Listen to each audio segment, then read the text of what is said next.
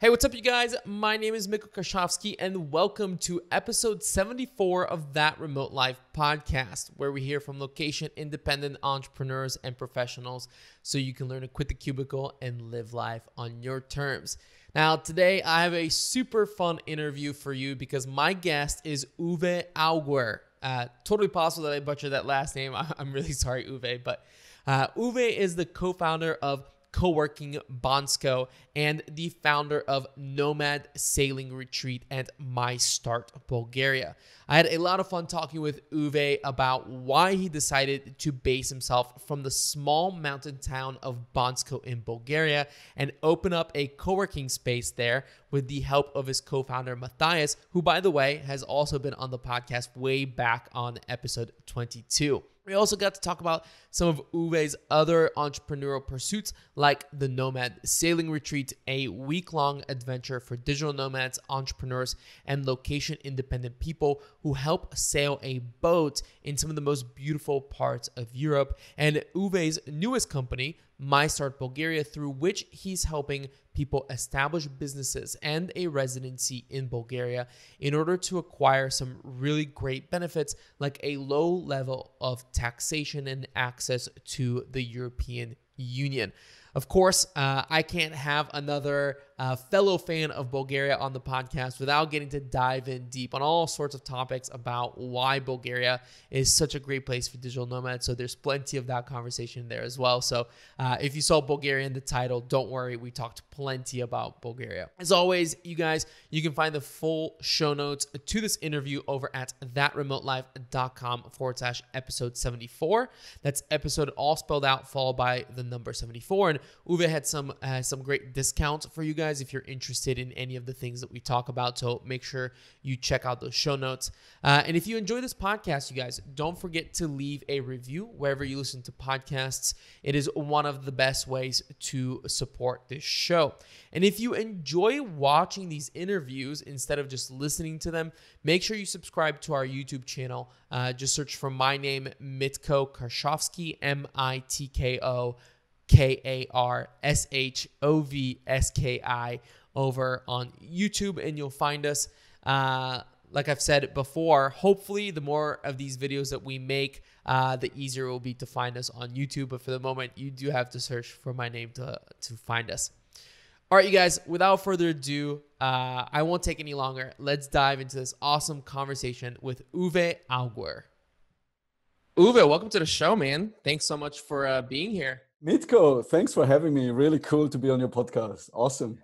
I'm super excited to be talking to you. Like I said before we hit record.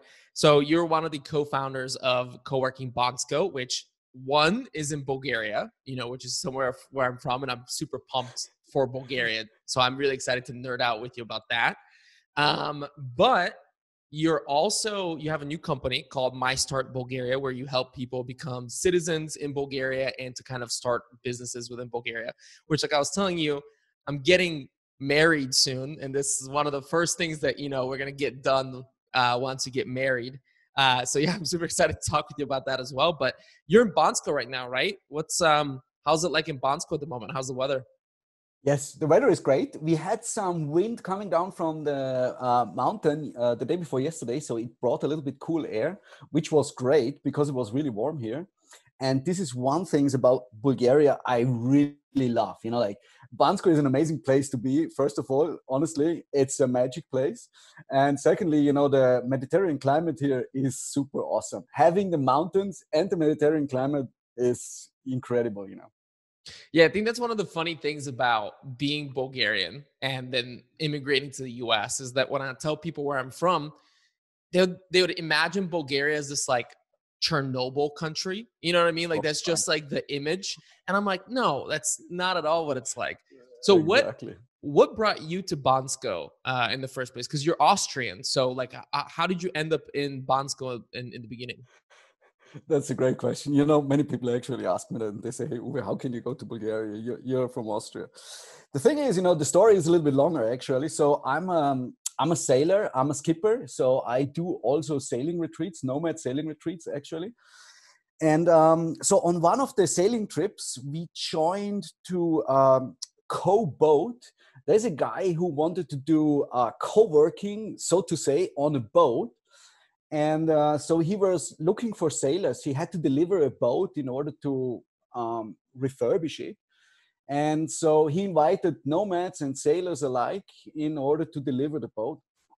So we went to the Maldives and sailed via the Indian Ocean to Phuket. It took us about 17 days. It was quite an adventurous trip. And on this trip, I met Matthias amongst other people. And so, as entrepreneurs hang out, they talk about things and they talk about ideas and whatnot. And we ended up, like, hey, this is so cool. And for me, this was the first time. It's about 6 years ago or so. And that was the first time for me that I actually met digital nomads, location independent people. And it absolutely blew my mind. Before the trip, I was Googling digital nomad and I was like, I was reading a little bit about it. And I'm like, this is a hype. This will die out. Like this is not sustainable. What year was this? It's about 6 years ago. Okay. Maybe 14. Yeah, around 2014. Okay. And then getting to know the nomads, it blew completely my mind. I found it very incredible, like having a job, running a business online, then traveling, and this amazed me immediately. So I try to find ways, how to apply that knowledge to my own job in order to make myself location independent. And what were you doing at the time? Like, what was your occupation? I'm a real estate manager, so I rent out apartments in Austria. But I always thought I need to be there, but it's not true. And for most of the people, this is also true. If you run a business, it is also very likely if you can apply those knowledge to your business that you might be able to run it remotely as well. And I do this since maybe 20 years or so, or even longer. And I just found somebody who takes care about the things. And now it's much easier for me actually to run the business remotely. I have a friend here in the US who is a real estate, like he sells houses. And since we started hanging out, he's like, man, I need to figure out how to do this like the way that you do it. And he's making progress towards it. He's like, has this goal of being like a remote location independent, like real estate agent. So yeah, I mean, it's weird because it's one of the most like sedentary, like things that you wouldn't think you can do remotely, but you really can. So yeah, but it's great. So for people that don't know, Matthias, the person that you mentioned that you met on that trip, is the person you co-founded Coworking Bansko with. That's right. And it wasn't like we said initially we wanted to do a co-living space, and we were looking for places in Austria. So, and like as you start doing things, you run into several problems or issues. And then in Austria, we couldn't find a place. We couldn't negotiate with the owner. It just didn't work out, until a friend of ours came and he said, like he was living in Kazanlak at the time in the Rose area of Bulgaria. And he said, why don't you come to Bulgaria?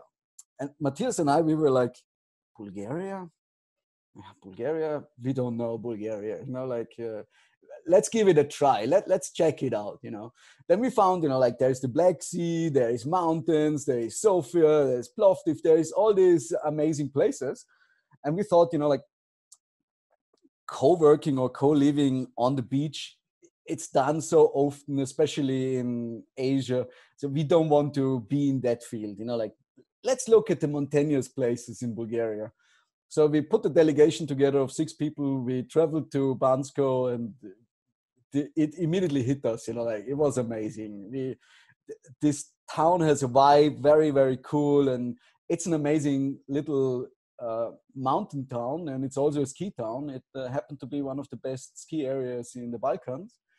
And so we said, okay, hey, let's do it. Let's give it a try.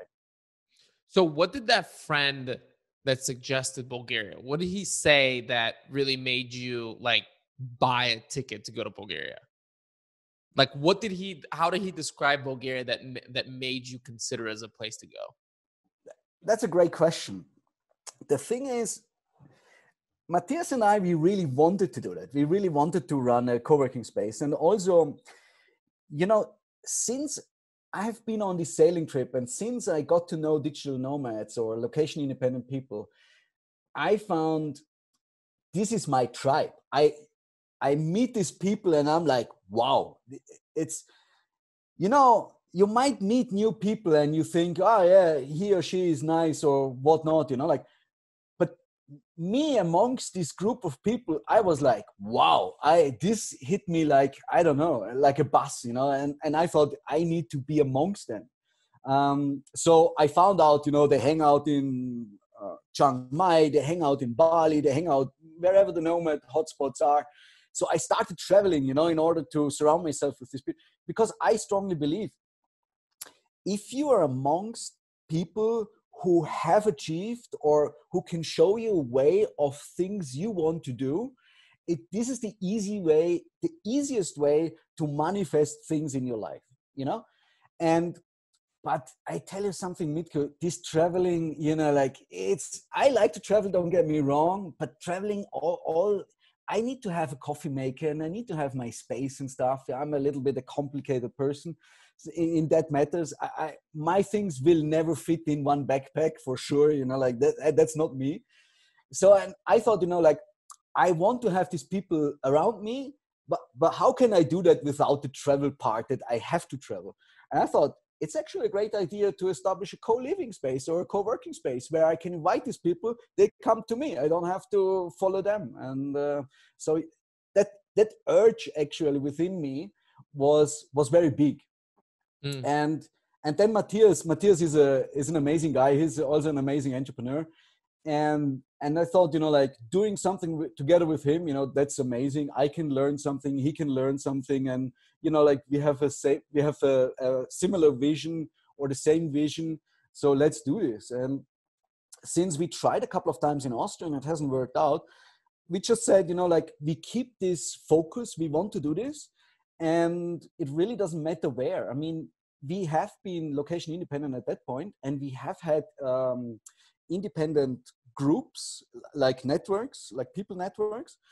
And we thought, you know, like it doesn't matter where to do it. And when our friend Jürgen came to us and said, hey, come to Bulgaria, we were looking it up and we really gave it a chance. You know, like we saw it's amazing, it looks amazing, and everything about it. And you know, you have all these preconceptions about something, you know, like especially countries, Eastern European countries, they were like, I had no clue about, you know. And I thought, okay, let's give it a try. And coming here, really, you know, like I was amazed. It was incredible. Yeah, I mean, Eastern Europe, I always tell my friends that are American, it's not the Europe that you know, but it's the Europe that will kind of like scratch an itch that the other Europe can't, right? Like when I was in high school and college, I would tell them, listen, you want to go to Europe, you want to take some pretty pictures, go to Western Europe, go to Paris, go to these places, beautiful. You want to go somewhere and spend a few weeks and then come back and say, I'm not really sure what happened, but I really want to go back. Eastern Europe is the place for you. You know, it has that adventure sense that has drawn people to Southeast Asia for decades. You know, and I think that that's why, like you, I believe that Eastern Europe, Bulgaria specifically, has a lot to offer digital nomads for many reasons. Absolutely. And I'm sure that many of them are the reasons why you do what you do now. So yeah, so Matthias was on the podcast a while back. He was episode 22. So he was a while back. So we got to hear a little bit about Coworking Bansko. But I want to hear a little bit more about, because to be totally honest, I'm going to be a bit selfish here. Mm-hmm. One of my dreams is to open up a co-working space. So Uh-huh. what were kind of the steps? What were some of the hurdles? And what was the adventure of starting a co-working space in Bulgaria like? You know, the thing is, a co-working space, when you think about it on a on a empty sheet of paper, you know, what is co-working, you know, and you think about it, and then the first thing that comes to mind is a table, a chair, and Wi-Fi, right? And Mm-hmm. this was our opinion too, you know. Matthias and I, when we opened the co-working space, we thought, you know, how complicated can it be, you know, a chair, a table, and Wi-Fi, right? And we found out it's much more complicated than that, actually. And establishing a co-working space, we found it really easy because um, we entered the realm like with an empty mind, we were not preoccupied, so to say. And I think this gave us a chance to really think about the details in order to create something that our tribe needs to have solved. Like we know the problem since we travel ourselves, so we know the problems, and therefore we knew what we need to offer in order that the people would like it. It's like if you come to Coworking Bansko, for instance, it's so funny when you sit inside and the new people come in, like their smile go around their face basically, and it's like this instant family feel. It's not, we don't have a co-working space. Some co-working spaces you see in these glossy magazines, they look really nice. Mm-hmm. Co-working Bansko is not like that. You go inside, it's not something you will find in a glossy magazine, probably ever, but it has this family feel. And also, one of the things what was really important to us was to have a proper working space. So like proper office chairs. We designed our tables ourselves. We had a carpenter making the tables, which we designed, because we know, like we don't like cables. So we had a channel for the cables in the middle of the table. We measured the space we need to comfortably work, and so on and so forth, in order to make it really a nice working area. But then also having this, like Bansko wasn't on the map when we arrived here 4 years ago. So we had to put Bansko on the map in order that people actually, consider coming here. Which is really funny now. People, they talk about Bansko, they have no clue about Bulgaria. They don't know where Bulgaria I is. have to tell you, when I heard that somebody was opening up a co-working space in Bansko, I was like, what are these guys smoking? Because I know where Bansko is. I've been to Bansko before it was, and I was like, okay, like let me know how much money you waste. But then I started hearing about it, and people were coming up to me, they're like, hey, have you heard of this Bonsko place? I'm like, I've heard of it. Why have you heard of it? So yeah, I definitely understand what you mean by, it might have been a little bit crazy and you guys needed to like almost like plant Bonsko as a place. Mm-hmm. Yeah, and like what you said is absolutely true. We went to all these big co-working spaces in Sofia. At that time, I think it was about 8 or 9 co-working spaces. I think there is now 17 co-working spaces in Sofia. And we went all to these co-working spaces. We introduced ourselves and we said, hey, we want to establish a co-working space in Bansko. And they were all giving us the looks, and they were all, like, I mean, they didn't pronounce it out loud, but, we knew that they think we are crazy, And in a way, it was crazy. But I think we hit the thing, like, I mean, there's so many people now, they are not happy in the cities. And here, and as we had this crazy situation coming up in March, Bansko was the best place to hang out, honestly. I have like 2 minutes from here starts the forest, right?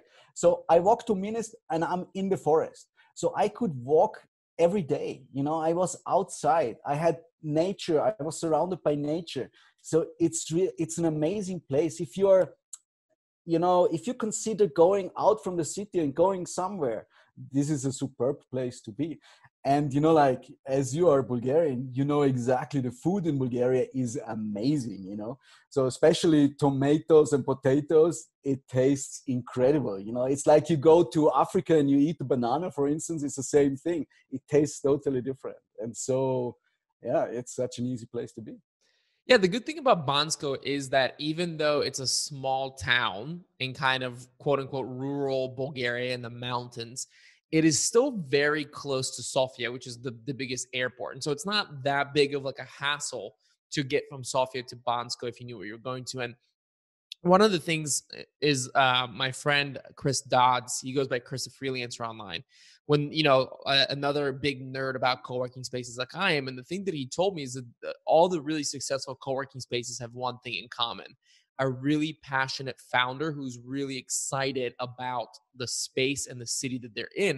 And I think that's exactly what you and Matthias had, was that you guys loved the digital nomad space and you loved Bansko, and you weren't afraid to shout from the rooftops about it because you knew what you had. And being having, visited Coworking Bansko, I pulled up and you guys had like 30 people there. There was like a party. Everybody like was like super happy and like really loved there. So you guys have created a really amazing community that I would have, if you had told me that there was going to be like a thriving digital nomad scene in Bansko, like I said, I would have been like, no, you're fucking insane. So I'm super excited that you guys did that, and yeah, just very pumped.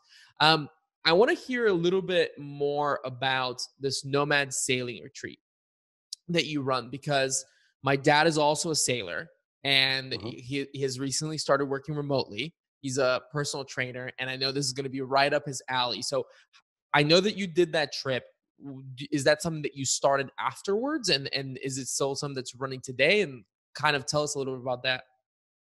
Absolutely. So sailing is one of my passions, and probably my inclination towards those topics like co-working or sailing, I haven't seen it with my entrepreneurial view or glasses. So the thing is, when we started co-working Bansko, we did it because we wanted to do it. It's not because we wanted to have a business and be successfully as business owners, but we run it, or we did it because of our passion. We wanted to create something we like and then invite other people and they might like it as well, right?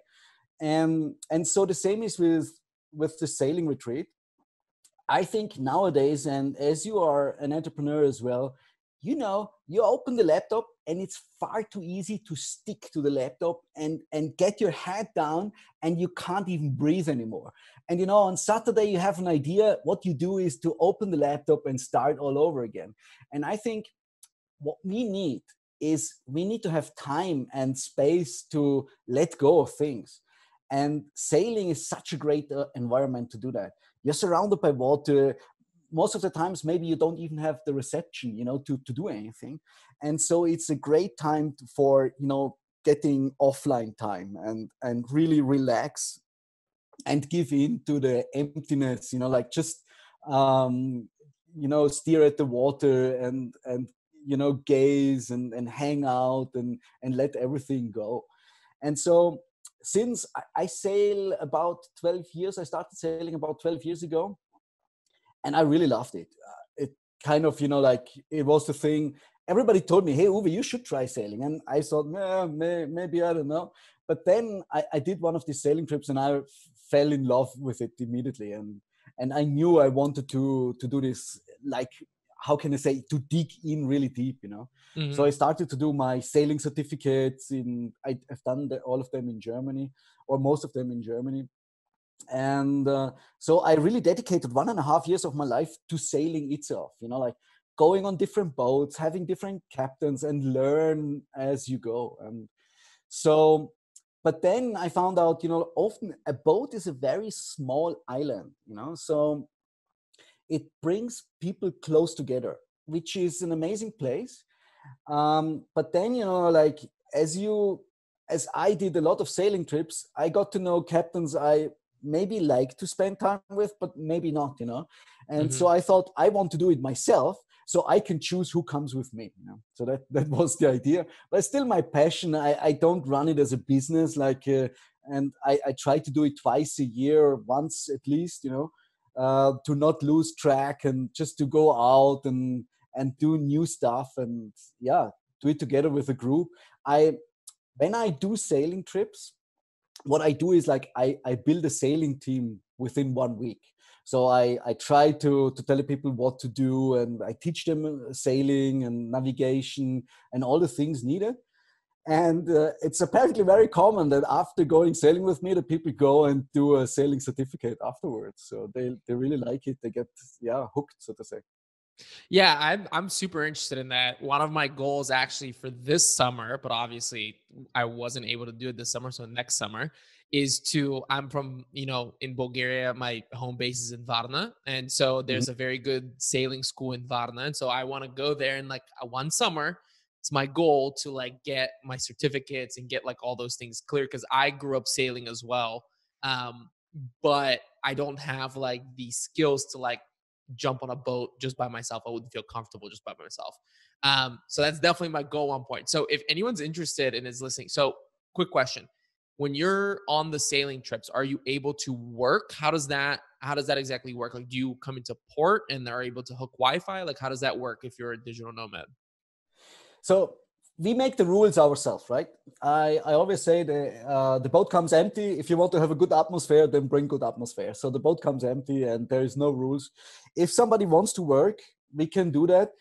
But I would say, and this is why I called it retreat, right? Mm, So this is the best time to disconnect. So if there is something coming up and if you don't have the chance to really let go, so we will make it happen for you to work.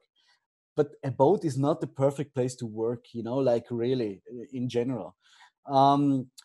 But usually what I like is island hopping. So I would sail to an island and then we would anchor in a most likely empty bay or where there are only few boats, and hang out there, do SUP, the stand-up paddling, mhm. or go swimming or whatnot. And sometimes we would go ashore if for whatever reason going to visit a restaurant or get to know the island and whatsoever.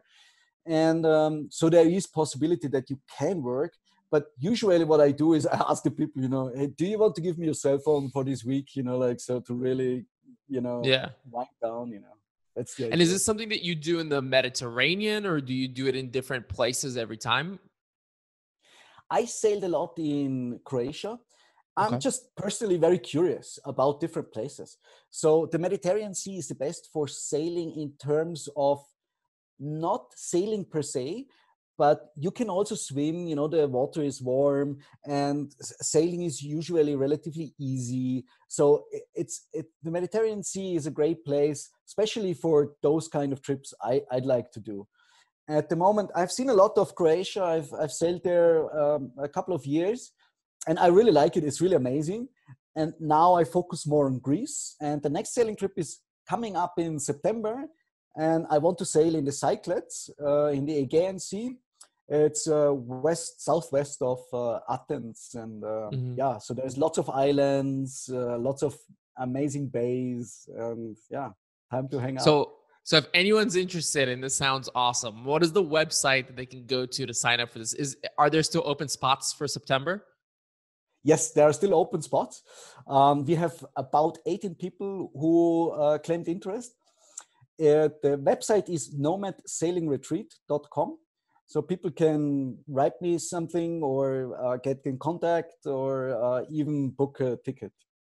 Perfect. Yeah, I'm definitely going to be looking into that because that sounds right up my alley. I've done one really long sailing trip, and it was when I was in college. I was on the sailing team, and we drove down to Miami, Florida, and we rented two catamarans and sailed to Bimini in the Bahamas. And it was like 12 or 14 of us, which was, I don't know who rented us boats as college kids. And then we sailed it back, and it was a ton of fun. And I've always been looking forward to doing a trip like that again sometime. Sounds So yeah, amazing. Yeah. yeah. I came back, and my dad was like the most jealous person ever. So I can it imagine. was I can great. Yeah. So imagine. let's to shift a little bit. I want to talk about, because as you can tell, I'm really excited. I'm very pumped about Bulgaria as a space, as a country, Mhm, because mhm. it's this weird moment where I had this overlap happen in my life where, like you, what the moment that I heard the term digital nomad, it was a Pandora's box. Like everything else shut down, and I was like, this is the future. Like I got super passionate about the space. And the more that I read about it, the more I was like, it's interesting because a lot of these digital nomad hotspots sound a lot like this other place I know really well. Right. And so I started talking to people and started promoting Varna and stuff like that in Bulgaria in general. And a lot of people that have been able to bring over love it as well. So I want to talk about your new company, My Start Bulgaria, and you helping people gain citizenship. Why why should anybody want to get a citizenship in Bulgaria? Like, what are the benefits there? There is one thing which I think is a little bit unfortunate. Bulgaria is an amazing place, and Bulgarians are really, really nice people. I really love them. Although, the mountaineers, the people, for instance, in Bansko, they have a stiff lip, they never show emotions, but this is normal. Same happens in Austria. So you have to dig in a little bit, get to know them, and then they open up, but they are really friendly. And the thing is, Bulgaria is mostly known for low taxation and very affordable cost of living. And I think that doesn't pay any honor to what really happens here. I mean, Bulgaria is really an amazing place. I really love it. It has so many benefits and much more than only those two. But of course, as entrepreneurs, and especially as we have been through these times in earlier this year, we know also we want to have lower costs and therefore be more sustainable. So helping people to gain residency and to come here and to live here, and then also establishing a business helps them actually to lower business costs and have a really living in a really amazing country too. And I was, you can do many things, sell things online or whatnot. But if you want to solve a real problem, you have to listen to people and you have to get what's actually on the ground. And running a co-working space, if you want to do it as a business and if you want to do it to earn money, it's probably not the best thing to do, to be honest. Running a co-working space is tough, right? But then, I listened to all these people who came to us and they said, hey, Uwe, it's such a pain, like a bureaucracy, this and that and whatnot. And I thought, I think I started, I think 6 companies in Bulgaria. And I found it really easy. You just need to know the process and then you go through and that's it, right? And because bureaucracy is everywhere. If you want to start a company in Austria or Germany or Switzerland, for that reason, it's the same thing. You have to have a process, you have to know where to go and so on and so forth. And so I thought, that's actually a great idea. So I offer a concierge service for people who want to get residency or who want to incorporate the business. So I do everything for them. I'm a one-stop shop. You come to me, I have partners, I know the process, and you get all this transparent information upfront from me. So I take you at the hand, I bring it to the bank, you open the bank account there, I take you to the accountant, you do the things with him, but this is all transparent. I do everything for you. You only have to deal with me. And if you travel a lot, we can help you to run your business remotely. And also, for every other thing you need, we're there to help the people. One of the other, big benefits about doing this through Bulgaria is that Bulgaria is a European Union country. So you Absolutely. do get, if you get residency in Bulgaria, you then, and correct me if I'm wrong, you are able to then spend time in the rest of Europe, correct? That's right. So for non-European citizens, it's a bit more tricky. It's not, how can I say, for European citizens, it's very easy to come here to establish your thing and to get residency. For non-European citizens, it's a little bit more tricky, but there is also a process and things are clear. And once you have the residency, it's very easy to travel in Europe. Yeah, you're right. Yeah, I've heard a lot of people talk about Bulgaria as a place to establish residency, specifically like non-European citizens, because it is a low taxation country. I think it's That's like right. a 10% flat tax, right? 10% flat, And yeah. and you establish residency there. You have a home base that's affordable, that has a lot to offer. You have Bansko that's in the mountains, and then a 4-hour drive and you're in Varna at the beach, right? So it does have That's that right. sort of, I kind of call it like an Eastern European California in a way. But Yeah. also you get, somebody in Bulgaria needs to buy me a beer for saying that. But then you also get access to the EU. So I think that it is very attractive to people who need to deal with that whole like Schengen, European Union, only 3 months in, 3 months out kind of thing. So what's the process if somebody's listening, for example, somebody who's American, what is the process for them to gain residency in Bulgaria? For Americans, there is the trade representative. So there's an option. If you have a company outside of Bulgaria, you can offer a trade representative office in Bulgaria and then apply for Visa D. later on in that process. So it's a very straightforward process, although you have to fill a lot of forms and bring in documents and whatnot. And there is also background check and whatnot. But once you get that cleared, within 2 months, maybe at the most 3, you're cleared to go and you have your residency in Bulgaria. That sounds a lot easier than I thought it was going to be. Yeah, I mean, there's bits and pieces, of course, and you have to do a couple of things, but the process is the process, and once you know how it works, it's pretty straightforward. Yeah. And are there any, like, I know that with some countries, you need to invest a certain amount of money in the country. So I think like Portugal has like the golden visa, right? Where I think it's like 1 million euro that you need to put in like a Portuguese bank account. I believe I might be super off on that. Is there something like that with Bulgaria, or is it just establishing a company in Bulgaria? Well, there is many options. One you mentioned in the beginning is marrying a European citizen. This is also a possibility. Then, of course, most countries, even in Switzerland, offers residency for big investments. So the sum is a bit higher. I believe it's 750,000 in Bulgaria. I might be wrong on that. But you can do big investments and then get residency. This is also possible here, of course. Yeah. Mm-hmm. So there is different options. Trade representative is one of them, and there's a couple of options. Yeah. So with the trade representative, you don't need to put up because what I'm thinking is the money option is a great option if you have the money.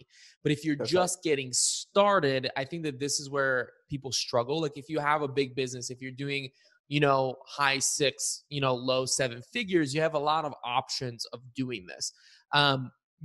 But is Bulgaria an option for people who are maybe doing a lower amount? Does that trade representative, does it also carry a sticker price? Yeah, of course. The process is you have to do you have to go through the process, and there is like steps involved, and you have to have all these things going, and therefore the price is between 2,000 and 3,000 euros. Oh. So, but in relatively speaking, for that amount in Austria, maybe you cannot even open a company, like, and here you get the visa D, right? Which is completely amazing, so it depends always on the situation, on the individual situation as well. Mhm. So it's very difficult to generalize, but this is about the price you would pay. Yeah. So, okay, so you're an American citizen, you have an LLC in the US. They Mhm. come to you and they say, "Hey, I want to establish a company. I want to gain residency in Bulgaria." Generally speaking, absolutely, there could be differences, but about $3,000 get you set up with a company in Bulgaria and residency in Bulgaria that gives you you can stay in Bulgaria for as long as you want to. Well, yes, that's a good question. So yes, it will give you the option to get the residency, the blue residency card. Hmm. Um, that will need to be renewed every year, and Hmm. but like this is the pain, so to say, you have to go through. Yeah. So the this option of the residency is limited in time. It's not forever. So yeah. And are there any, like, to keep the residency, do you need to spend a certain amount of time in Bulgaria? Yes, officially there are numbers like if you rent a place, then you need to be 6 months in Bulgaria. If you own a place, it's only 3 months. However, I think that's a very tricky question. I mean, there's things on paper, right? And there is rules and regulations. However, if I'm Austrian and if I travel, let's say 8 months or 9 months of a year, the Austrians will still happily accept my tax payment, right? Right. And it also depends. I mean, if you spend the 9 months in one other country, then it's tricky, okay? But if you travel a lot and if you go to Asia and if you can say, hey, listen, I'm not spending my time in one other country only, but I spend my time in 10 other countries and only for a month there and a month here. So then it becomes a different point of view. So there is this tax avoidance. I know that especially the neighboring countries, and we spoke about how amazing Bulgaria is. Bansko is actually in a great place because it's only 2 hours to Sofia and it's also only 2 hours to the shore of Greece. So Greece is very close. And unfortunately, some people wanted to avoid some taxes in Greece, and they tried to do something in Bulgaria, and that created something, let's say, not so good. And so now the authorities, of course, will look closely on that. And in that matters, you have to find a way to do this like legally, and we only support the legal way, of course. But yeah, the rules officially say 6 months when you rent a place and 3 months when you own a place. And I mean, 6 months sounds a bit steep, but 3 months I think is pretty doable if you own a place. And the good thing about Bulgaria is it doesn't take a lot of capital to purchase property, especially like in Bansko, because for people that aren't very familiar, what happened back in the day is that Bansko is an amazing ski town. And there was a lot of people saw a lot of opportunity in it to draw tourism, and they built tons and tons of these buildings for like hotels and whatever. Then the financial crisis in '08 hit, and a lot of that interest retracted. And what that's created is a lot of property that's not that expensive. And like I've seen numbers thrown around of something like you can buy an apartment for like $5,000 or $6,000, right? Like there's some like very affordable options.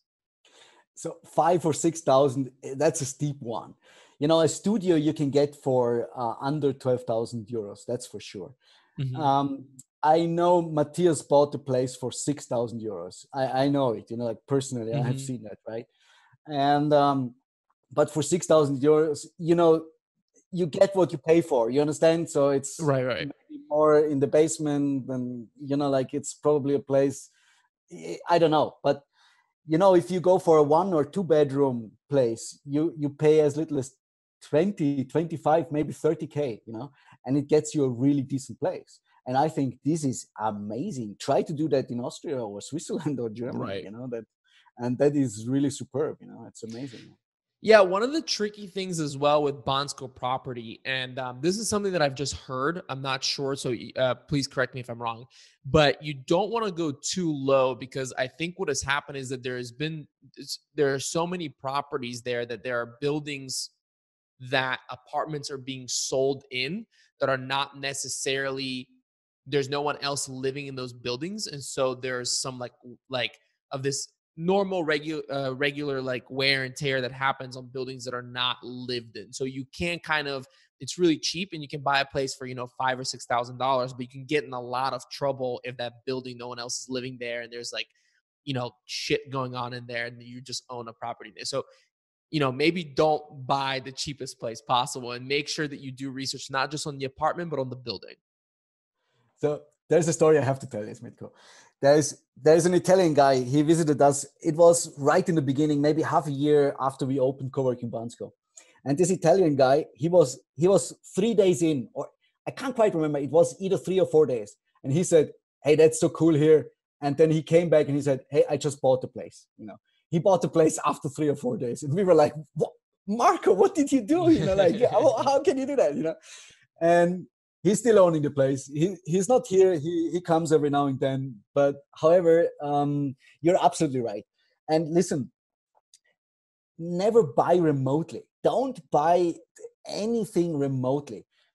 It's so easy to try things out. I mean, come here, be here. You can rent a place, a very decent place for 250 euros a month. I mean, how crazy is that? Come here for a month or 2 or 3, check it out, you know, and then you find out all the pros and cons about it. And if you like it, you know, you can buy easily. And in Find the all, area that you like. absolutely. You know, like I was living in the most western, I grew up in the most western part of Austria. So it's like Switzerland was like 5 minutes by car or so. But to go skiing in winter, it will take me about an hour's drive to get to a decent ski area, right? Here in Bansko, I live 4 minutes by foot away from the piste, you know. So it takes me, I just walk 4 minutes in winter, and I put my skis on, you know. And this is something, it's completely amazing. It's really cool. And if you have the time, you know, if you really rent a place, if you really look into all the things beforehand, and then you can make a decision, like a well-informed decision, rather than making a guess and say, I want to do this or that. And also the town is divided into the old town, which is really beautiful, with Trinity Church. There's so many historics in Bulgaria. I've never been to a place where I could see so many stories. It's completely amazing. And like maybe you are more drawn to that place, or maybe you are more drawn to the gondola, to the newer area in Bansko, where it's easy and accessible to go skiing in winter. And so you have all the chances what you want to do. Also at the outskirts in Bansko, you can buy a place literally next door to the forest, which is, it's completely amazing. So you have all the opportunities here to really fit or suit your needs, what you want to do. Yeah, I mean, I think that the prices that we're throwing out would be very kind of people definitely from the US would be like, wait, what? You're paying how much? Yeah. But to give you an example, it's not just Bansko. Sarah and I, we were walking, my fiance Sarah and I, we were walking through Varna, and they have I'm sure they have in Bansko as well, where they put up the postings, the real estate postings on like a pole Yes. or whatever. And we found I think it was a 2-bedroom apartment in Varna with a panoramic sea view. And I think it was 250 euros per month. And I mean, that is to sign a lease, but still, like we're paying like a little over, like I think we're paying $1,000 a month for our apartment here in Cincinnati, Ohio, and it does not have a panoramic, like sea view. So I think that's why, if you're a digital nomad, it's good to have a home base, just like you have a home base. It's nice, I believe in this idea of going through seasons. And I think a lot of people, when they just enter the lifestyle, they just become location dependent. They go straight for the travel. They spend a year, maybe 2, of like really being nomadic, jumping around every month or so.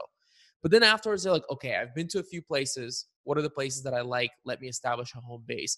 And that's why I think Bulgaria, and with the service that you offer, is such a great place to do that, because you're in the European Union. It's low taxes. You can buy a place relatively cheaply, even if you're not occupying it. $200 a month for an apartment times 12 is what, like, I don't know, I can't do math that quickly, but it's very affordable, even if you're not using it. And you're on the doorstep of both Europe and Asia. So, it's easy traveling wherever you're going. So that's why I think, that's why I'm so pumped about the space like you are. You're absolutely right. And that's the thing. And I think people have to understand this, like Sofia as a hub, as an international hub, flying in and out from, is very affordable. You can get a deal to Chiang Mai for 350 euros or something like this. So it's really an incredible place to be. And then also you have this amazing country, you have this amazing scenery. Like, okay, let me tell you, a perfect ski day in winter. How does that look like? Okay. So in the morning time, I would stand up. I'm the first in the line at the gondola. I go up the mountain. I ski for 2 or 3 hours. I come back. I work in the co-working space. And then in the afternoon, evening time, I go to Banya. I go to the hot springs. I sit in this nice hot natural mineral water, and then get my dinner there. And this is a perfect day in winter. This is how it works here. And this is something I've never thought that these things are combinable, and here it's so easy and accessible. And not only that, but also affordable, So that's what I was going to say. Let's dive in deep here a little bit, because we're talking about costs. We're talking about why this is affordable for people to do, why they should establish residency in Bulgaria, why they should have a business, why it should be their home base. That perfect day that you just described, let's run through the costs of it so that people know not only what does it cost to rent there, but what does it cost for you to live that perfect life. So how much is you named a few things there. Let's go through them one by one. So what is the cost of I know that a big cost in a lot of other ski places is, what does it cost to have like the lift? I believe that's a big cost, right? Is to get to the top. That's about 40 euros. 40 if euros. If you buy a day ticket, okay? So if you buy a season pass or like the 20-day pass or so, it's you can go far cheaper, right? So, but if you buy a day ticket, it's like 40 euros for a day in order to use the ski lifts and stuff, So right? do you know how much it is for like a season pass? The season pass, I believe, is around 1,300 leva or so. 1,300 leva. So that's what, like $600, give or Yeah, take. yeah, yeah. And I think compared to the rest of Europe, that's like a fraction of the cost, right? Like what would something like that cost in Austria? It's the costs of skiing are rather similar. So it's Okay. like the skiing, the lift pass is not really cheap here, as are the other things. Mm, But, and here comes the point, if I go one day skiing in Austria, it costs me 100 euros, you know? If I go skiing here, I might have the cost of 40 euros or maybe 45 euros of the ski pass, which is very similar to the Austrian ski pass. mm. But then I go and eat at the piste, and if I know the right restaurant to go to, I pay, let's say, 5 to 7 euros for a meal and a drink, which in Austria is impossible. That is not Right. possible. You know?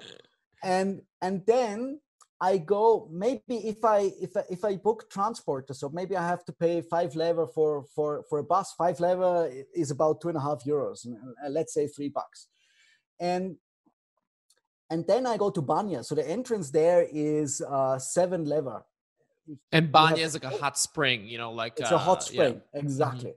And then you have dinner there, and dinner might be 15 lever. So it's, like it's, if you calculate the entire day and compare this to Austria or other places, Chamonix, France, or whatnot, Hmm. then you find this cost around the skiing is much more affordable. Hmm. And still in winter, you can shoot an apartment for 300 euros a month. In winter, the rent is a bit higher because of the heating costs, Yeah. but it's still very affordable. And also, before I forget, sorry, the thing is, if you own a place here, the community here is so big now that it's so easy that you can rent out the place if you're not here. So you will always find somebody, a successor, who takes, like happily your apartment for the next 3 months or so. Hmm. And usually people come for a season, like they come not for 1 week or two, they usually come for 3 months. And I think one of I just wanted to make a note on this because people heard you mentioned Banya and you mentioned hot spring, and people might be a little bit like, what's going on here? So Bulgaria has, and I believe this is true, I've definitely heard it more than once, but I haven't actually double checked. I believe Bulgaria has more mineral springs in the geographic location than Canada, the United States, and Mexico combined. And there are a lot of these hot springs. So I know that specifically Varna, for example, where I'm from, it's built on top of hot springs to the point that when I was swimming there, I was a competitive swimmer, and the Mhm. big city pool is actually filled with hot mineral water that they then need to actually add cold water at to cool it. And it really reduces their costs because in most other pools, you need to heat it up, right? And they are just, nope, we just dump the hot water that comes in naturally. So there are lots of places. And in Bansko specifically, there are a lot of places where you can do the hot springs and do those sorts of things. So it's definitely much cheaper than something that you would pay in like Iceland, for example, for like the a similar experience. So I, I think we have to fact check this, but I have heard that Bulgaria is one of the topmost countries with the most mineral hot springs. It's not the mhm. topmost, but it's one of the countries with the most hot springs. And I tell you guys, this is really amazing here. Like going to the hot springs, take a soak, hang out, especially when it rains, or especially in winter when it snows. Sitting in the hot springs is absolutely amazing. It's really, really cool. Yeah, it's something like I've actually never done it in Bulgaria, but I did it in Iceland just a few months ago, and it is amazing. Like it's snowing, it's cold, but you're in the hot spring. It's just so nice. Um, I do want to ask about, because you did mention the community, and one of the things that when I was in Bansko that immediately popped in as a question for me was, how are the locals reacting to this? Because Bansko is a small town. It's not, I mean, I would struggle to call it a city. It is a small town. It is in the mountains. There is like a local population that I think tends to be a bit older. what has the local population thought of all of these digital nomads coming and descending onto their town? Yeah, of course, in the beginning, like people don't know what happens. And it's been so funny. Matthias, he's originally from Germany. I'm from Austria. So when we came to this small town, the first thing we thought is like, if we want to open something, we need to go to the mayor and we need to tell him, we go, like we just present ourselves and say, listen, hey, we want to do this, and this is what we did, And the mayor looked at us and he said, like, what are you guys doing? He said, co-working, and he's like, I don't know co-working, And then he came, we had ribbon cutting. So it's like in our opening ceremony, the mayor actually came and opened the space with us. And he came in his speech, he said, like, these guys came to me a couple of months earlier and they told me about co-working. I don't know what it is. I still don't know what it is. But, I see all these young people here and it seems to be what they do is amazing, And I think this is kind of reflects the general image of us, like they don't know what we do exactly, which is on one hand, it's a bit a shame because we also wanted to attract more locals. Mm-hmm. But as you said, the generation here is a little bit older and it's really awesome actually. You can see, the old grannies sitting outside, like and having, like they just sit outside and it's cool. And sometimes you can see that they cook the paprika and whatnot and do the original stuff with firewood and so on and so forth. Mm-hmm.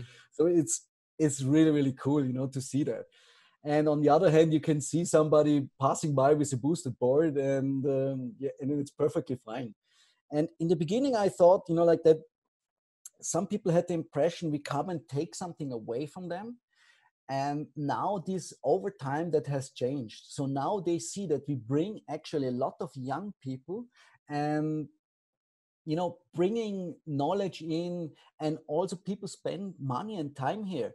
And since we mentioned the community, like over 30 people have already established a permanent base in Bansko.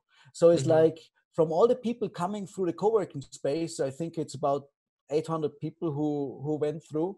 It's like 30 to 40 people have now established a permanent base here, which is completely incredible because they are not only passing through, but they stay here, they like it, they love it. And now one of the newest projects I started is a makerspace. So now we are in the process of establishing a makerspace here. So in order to attract more people, and we want to build our furniture ourselves and start pottery or sewing and whatnot. So also we have gardening projects. So we do we like sustainable living, and all this is also part of Bansko. Yeah, that's like one of the other kind of benefits of being in a low cost place is that you can do a lot of things, right? Like when it's not, the rent isn't just cheap for apartments, the rent is cheap for you to get a place. And it's almost like this sandbox where you can be very risky because the negative downsides of everything to go wrong are relatively they can hurt, but like it's not going to be like you're losing out on tons of money. So I think it's so exciting for young people who are entrepreneurial, who just want to experiment and try things. It really works. But speaking to the community, I did have this really funny experience when I was at the co-working space, because you're kind of in the middle of some houses, and there's actually a Bulgarian grandma that I think owns the building next door. And I was sitting there in the backyard working on my computer, and there were people that were doing like acro yoga in the backyard. And behind them, kind of like where I was looking, so right in front of me were these guys doing acro yoga. And then right behind them on the other side of the fence was this grandma that was like, wearing the like normal kind of outfit and, going in her garden. I was like, what the hell am I seeing? Like, this is such a weird, like, I'm working on my computer. There are these guys doing acro yoga, and behind them is like a Bulgarian grandma working on her garden. Like, it was such a strange yet perfect description of what you guys have like done there. It was just very funny to me. So yeah, it's very funny. And there was also like that night, there was a party at the Coworking Bansko, and I was like, I bet that grandma's not very happy right now about the party. But yeah, we had some parties, like especially in the beginning, like when we haven't had this much, in the beginning when we started out, the place was not known. People did not know Mm-hmm. about. So our community was very small. So, and at that point, we also invited the expats in Bansko. We invited, let's say, the whole Bansko, to join in on Friday barbecue, for instance, and so on and so Mm-hmm. forth. And but our community is very different than the expats, for instance, and so we are more aware of what's going on, and the people are really taking ownership. They say, Mm-hmm. hey, yeah, we're living here, and we want to be careful about what's happening here. And in the beginning, those parties, when everybody was invited, they were really, like parties until Yeah. morning time, and really rough. And maybe we got some calls the next days, and so Well, on. if there's one thing Bulgarians understand, it's how to party. I don't, Yeah, that's right. I think every Yeah. Bulgarian, understands kind of, and a lot of Eastern European culture, I think, is very much like, hey, we work hard, but we party really hard as well. So, That's true. weddings will go all Absolutely day true. and into the morning. My cousin's actually married to a German girl, and it was very funny because, Mhm. all the Germans went to bed at like 1 a.m. or something like that, and then the Bulgarians were Oh. up until like 5 in the morning. So, Of um, course. but yeah, so I think, I definitely agree. I think this is what I've been pushing into Varna as well, because I think digital nomads and people who establish home bases in Bulgaria can bring a lot of benefit, not just money. They can also bring a lot of, knowledge, and can, shine a light on opportunities that locals wouldn't normally see. I mean, like when I was in Bansko, I was told that there was a restaurant down the street that everyone goes to. I'm sure that guy's super happy that you guys are there because he's built a relationship. When we were in there, another person walked in randomly with a Coworking Bansko t-shirt. And so, you are adding a lot of value to the local economy that wouldn't be there otherwise. So I think that, that's amazing. And I hope to see more of it in more places, not just Bansko. But, in wrapping up, and I want to be respectful of your time, but I am curious. We've talked here for almost an hour about how amazing Bulgaria is, all the really great things, all the really cool things that you're doing, and all the opportunities in Bulgaria.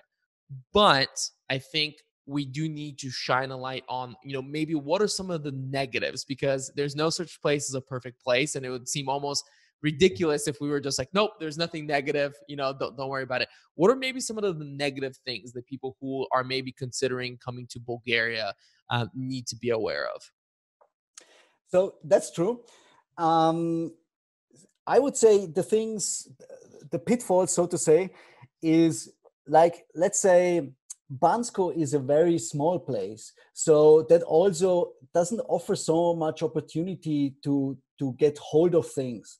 So mostly we need to order stuff if you have a special dietary plan or so. So like there is online services where you can actually buy stuff, but Bansko doesn't offer so many things. Mm, So but also on the other hand, now with this growing community, as you mentioned, like lots of businesses established or lots of people established actually a business to bring in more stuff. And now, for instance, also a food store opened, like they sell raw stuff and healthy stuff and mm, so on and so forth. And but this is something that's a downside, like it's not a city where you can get everything around the corner.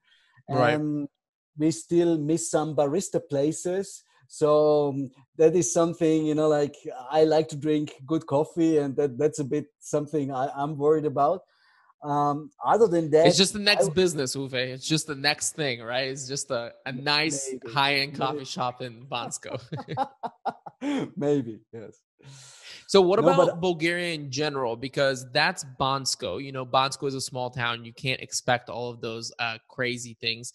In cities like Sofia and Varna, you can get deliveries. I do know that there's like a service that you can order from, I believe, the German or the British Amazon, and they will actually deliver it to your place in Varna. I do have friends that do that a lot as well. But what about Bulgaria in general? well, I think one of the things, and this is a really tricky one, is the language. So Bulgarian, it's so tough for me to learn it. Honestly, it's not. Also, you use the different alphabet, so you The have to keep Cyrillic. Cyrillic. Mhm. And for me, this is really something which I think is tough. That's a bummer. And Also, one thing I think is, which also strikes me a little bit, is the traffic. There is not a lot of traffic, but the people are more, let's say in Switzerland, if you drive in the traffic, it's rather easy and relaxed. It's And here in chill. Bulgaria, it's not so chill. It's a bit different. So you have to keep an Yeah. eye on. You drive a car here, like be careful. Yeah, I mean, listen, you learn to drive in Bulgaria, you're fine anywhere else. So I mean, that's at least that's the benefit that I put on it is like, you learn to drive here and you can get by in Bulgaria. For me, that was a big test because I learned to drive in the US and I really avoided driving in Bulgaria for a long time. And then now the past 2 or 3 years, I've driven in Bulgaria and I'm like, send me anywhere. I'm okay. So yeah, it is. I think Bulgarians are unlike Germans, right? For example, just picking a country that's a stark opposite. Bulgarians are hot blooded, right? Like we're warm blooded. That's We're right. more like That's right. Italians, Greeks, while I think Northern European countries are much more like analytical, like they're more relaxed, or, while Bulgarians are a little like excited and like that kind of stuff. So I Absolutely. definitely know that one. Absolutely. So, Yeah. and there's one thing I want to mention. I think that is very important. And this really strikes me all the time. Like Austria or Central Europe, Germany, Switzerland, for that matter, we have lots of rules and regulations, and everything is regulated. I'm not allowed to Mm-hmm. light a bonfire in Austria and stuff like this. Here in Bulgaria, there's less regulations. There is less of these restrictions, and this is a double-edged sword in a way, you could say. And but for me, like the positive outweighed the negative by far. And the thing is, coming here and living here, I have the feeling, like there's so much opportunity, there's so much possibilities. And I think this is due to the fewer regulations. Like Mm-hmm. I had a boosted board. I bought one, and so because it's we live in the mountain, right? So it's steep at times. So in order to commute, I don't want to use my car. So I thought the electrical boosted board is just the thing I need, right? And it's really incredible because you could see a horse cart, next to me, and I drive by with my boosted board. And so once I used it, like, and it went really fast. I think it went 40 kilometers an hour or something like this. I sold it in the meantime, but when I used it, and then I passed by, I used it on the street, of course, right? And so when I passed two police guys, they were looking at me, and I was looking at them, and then I see, they started smiling, and I smiled as well, and I passed by, and I thought, like if I'd be in Switzerland, that would be a little bit different of a story. Yeah, in that case, you're more likely for them to pull you over and ask you to try it on in Bulgaria than they would be to actually give you a ticket. So that definitely describes Bulgaria, and I do think Bulgaria is almost like a very libertarian country without kind of, I think libertarianism can get a bit negative, but I do think that Bulgaria has captured a good way of it. I mean, there is the corruption that you'll see in a lot of Eastern Europe, which can be a problem. But I think that as an expat or as a digital nomad, that doesn't really, I just don't think that you'll be impacted by it as much. And so I do think that, yeah, I mean, I'm with you 100%. I'm so glad to have gotten to talk to you about it. But also, Mitko, I used to live and work in Zimbabwe, in the Mm-hmm. southern region of Africa. And to be honest, I know how corruption can look like, like Mm-hmm. on a very, very different level. And I think in Bulgaria, you can hear a lot about mafia and you can hear a lot about corruption. But personally, I have never, ever, it never occurred to me that somebody came to me and asked for extra money or something like this. It never, ever happened. So, yes, there is a talk about this, but it never ever happened to me. And also in Bansko, and I must say this is one of the things, I can park my car here, I don't even lock it. Mm-hmm. And things, I have never heard that things come away. It's a small town here, and you can hear all sorts of stories, right? But then there's the thing, what do you experience? And I must say this is one of the things here I really appreciate. Yeah, I mean, like that is a good point about, I think the corruption in Bulgaria, and I feel like if I have Bulgarian friends who listen to this, they might disagree with me, but in my experience, it feels like it's more high level.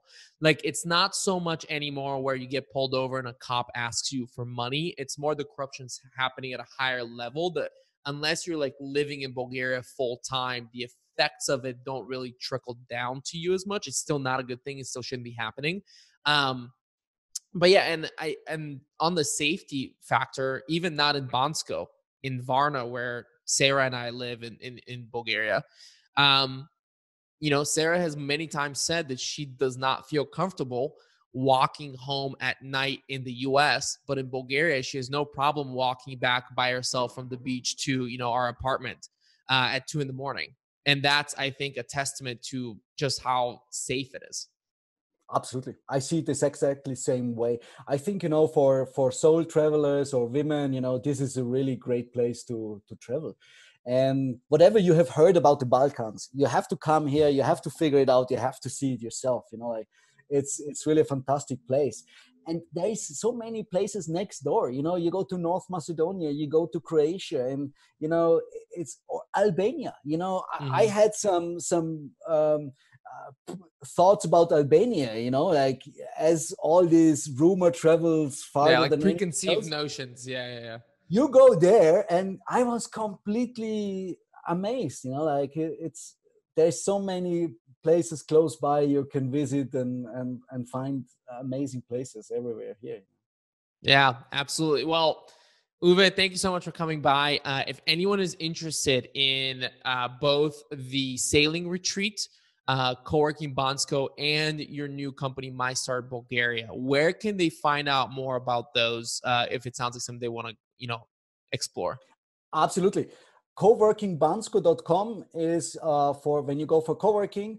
Nomad Sailing Retreat, if you want to go sailing. MyStartBulgaria.com is where you can reach me. You can book a free call, 30 minutes. I can give you hints and tips what to do and what not to do. So yeah, reach out to me. And if anyone's interested in connecting with you on social media, what's your poison of choice? Well, I go with Facebook, and this is where, yeah, like it's the easiest to connect with. Yeah. Awesome. Well, Uwe, thank you so much for coming by. I really appreciate it. And maybe see you in Bansko next year, in person. Absolutely. Come around, like the summer is amazing. Usually we do jam sessions at night. We go hot springs. We have Friday barbecues. So summer in Bansko is amazing. I guarantee you. Well, I can't think of a better way to end this one. Thanks, man. I appreciate it.